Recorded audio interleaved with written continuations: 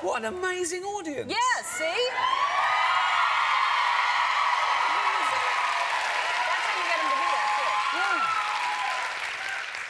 I don't know why it's taken so long, but I'm glad you're here now. I just am a huge fan. Thank you. Huge, huge fan. Thank you very much. Now, let's talk about the most powerful, what were you on Time Magazine, most powerful man in the universe or something like that? Yes, that's exactly right. I was most powerful. I was in that most influential People of the Year thing, but what do polls mean? I was voted man most women secretly fancy. That's the recent one, right? Yeah.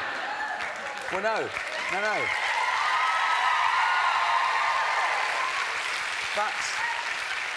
That's not a good thing. That's not a compliment. Because that means, if it's secretly fancy, that means they're ashamed of it. Why do they even admit it? I mean, how did they get it out of them? Who do you fancy? Was it under interrogation? Was it like Jack Bauer saying, who do you fancy? OK, it's Ricky Gervais. Why make it a secret? But nonetheless, they fancy you. Yeah, I don't know who these people are. They don't get out enough. I don't know. I think more people just need to know more about you because I fancy you. I think you're absolutely brilliant and hilarious. Thank you very much. And you must know that about yourself. Now, I'm impressed with that. Yeah, good. That you fancy me. I'll come out and say it. I won't be closeted about that at all. I will tell you right now. That's how I feel about you. I'm proud of that. Yeah, because you are and in this movie, and you wrote it, so obviously you wrote these lines to say, you make fun of your weight, you make fun of your looks, you make fun of all kinds of things about yourself in the film. Why? Well, because unlike this show with a lovely audience and you're being gracious, most people, they want to say it anyway, so I try and get it in before them. So it pulls the... So, you know, if I walk down the street usually and they're shouting, hey, you loser, you fat... So I get it out there before them, you see. Who's yelling that at you? Who's saying you loser as you walk down the street? Well, maybe they're not, but... In your head? In my head, they're saying it. They're thinking it. Yeah, because the whole thing with you and Jennifer Garner... I love the movie, by the way. It's hilarious and smart and just... it's just thank you. Really, really clever. But, you know, Jennifer Garner plays someone you're interested in and it's just... Yes, I mean, it's a world where the human race hasn't evolved the gene for lying, so everyone tells the absolute truth, and it's their nature. I mean, they say things like, oh, your baby's so ugly. and you know, so I get beaten up. They tell me I'm a little fat loser and everything, but then I discover I can lie. So now, the shoe's on the other foot. Now it's like a superpower, so people believe everything I say. Yeah. So I can do anything I want. So, it's really beautiful, too, when you start lying. It's a very touching scene. Yeah. It is. It is. No, it is. It's a weird time that he starts... no, it's the second time you lie with your mother. Oh, yeah. Well, yes, when my mother's dying in the scene. It goes from sort of comedy to drama, and there's some big questions about, you know, life and death and all that. I mean, it's not just a comedy. But, you know... Are you a liar? Every day.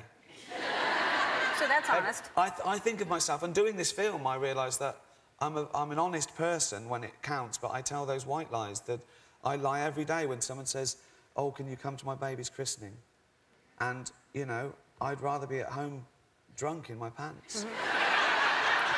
That's honest. I mean, I usually am when the phone goes. I mean, but I say things like, oh, I'm really too busy. They say, what are you doing? I go, giving blood at the orphanage. Because I don't want to say the truth. No, I don't like you enough. I don't want to spend 5 hours with you and your family. I'm going home and taking my trousers off and drinking wine. So when you haven't been here, is it because you really couldn't be here, or...? No.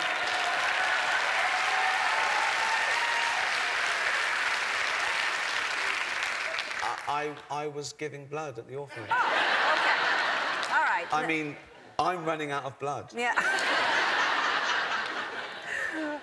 But that's what I love about this film, because it really is that, like, that honest, to be able to say, I don't really care for you that much to spend that much time with you. The first half of the film is obviously you're laughing at these people saying these brutally honest things to me, but then the second half, you're enjoying what I can do with the lies and what I can get away with. And then, as I say, it moves into more dramatic territory, because he says one lie that gets sort of taken up and it changes the world. So now I've got to live with it. So yes, it does. I don't want to give anything away. No, it's really, it's very, very smart. You had a band, is that correct, in the 80s? Was it the 80s? Right. Like Wham?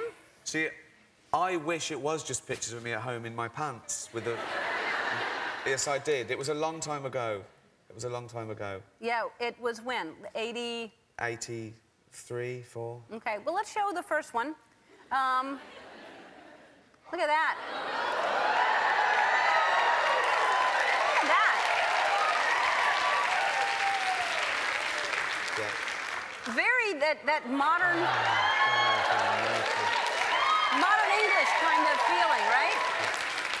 You look like the guy from Modern English. It's a very specific pop band you see, look. After that video was shot, I discovered pizza. I said, right, I've got that on film. Right, let's eat. Let's eat now for the next 20 years.